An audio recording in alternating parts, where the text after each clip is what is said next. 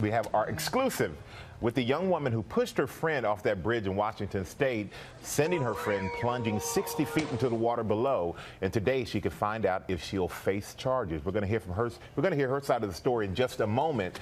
But first, ABC's Gio Benitez is here with the latest. Good morning, Gio. Hey, Michael. Good morning. We all saw that video. It went wildly viral. The 16-year-old girl pushed off the bridge, the fall making her break 4 ribs, both lungs punctured. And now she thinks the friend who pushed her should spend time behind bars.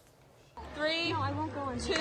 This morning, prosecutors are trying to decide whether charges should be filed against 18-year-old Taylor Smith, suspected of pushing her friend Jordan Holgerson off a bridge in Washington State. That terrifying incident caught on video, sending shockwaves across social media. Oh, that's so Slamming into the water 60 feet below. Doctors say Holgerson is lucky to be alive, suffering broken ribs and punctured lungs.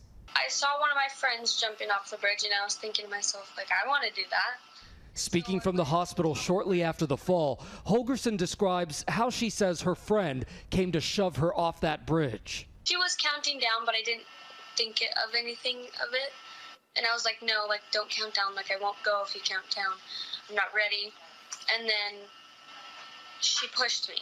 Police say Smith has cooperated fully with the investigation, which is now in the hands of the Clark County Prosecutor's Office.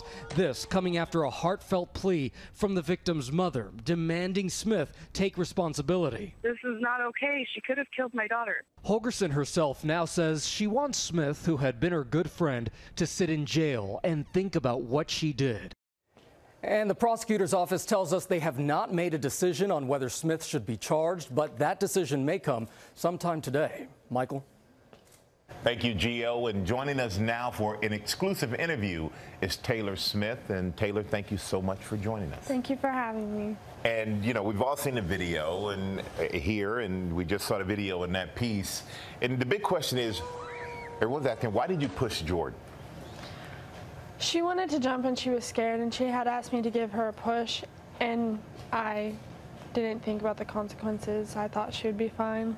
So she asked you to give her a push off the Yes. bridge because she didn't want to jump. Yes. Well, she wanted to jump. She just was scared she wouldn't be able to. And she ended up in the hospital. She had punctured lungs. She had broken ribs. Yes. Were you surprised that she was hurt? I was, but then again, I was with her when she came out of the water, and I knew something was wrong, so it wasn't that big of a surprise, I guess. And you two have been best friends for years. Yeah, we were pretty close, yes. But now she says she wants you to sit in jail. Yeah. Does that surprise you that she said that?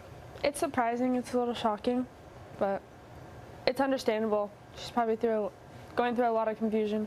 But initially, when it happened, you reached out to her at the hospital. You actually went to the hospital. I went to the hospital. And what happened there?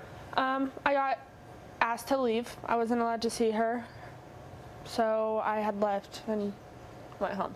And have you had any communication with her since this all happened? We've talked on Snapchat a few times, a few text messages. I've apologized several times, but I have not been able to see her in person. And what was her response to your apology?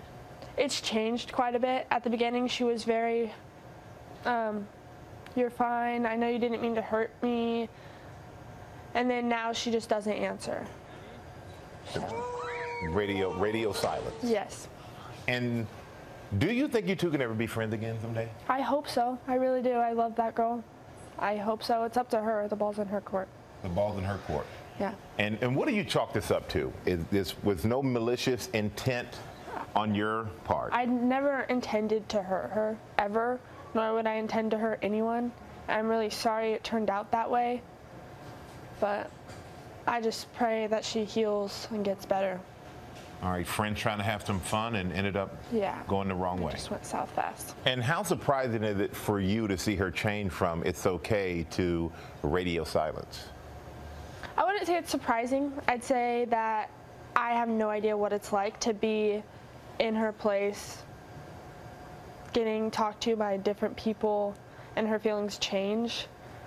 But I just hope for the best, I guess. You're potentially facing charges, so how do you feel about that?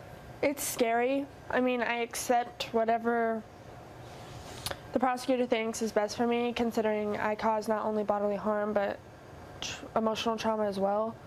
But I just hope for the best, and I'll accept whatever the prosecutor, I guess, gives me. I guess at the end of the day, you just hope your friend is okay. Yeah. Taylor, sure. Thank you so much for being here this morning. Thank you for having me. Really appreciate it. David? And we hope the same, that her friend's going to be okay and make a full recovery. Absolutely. That everybody's learned from it. Hi, everyone. George Stephanopoulos here. Thanks for checking out the ABC News YouTube channel. If you'd like to get more videos, show highlights, and watch live event coverage, click on the right over here to subscribe to our channel. And don't forget to download the ABC News app for breaking news alerts. Thanks for watching.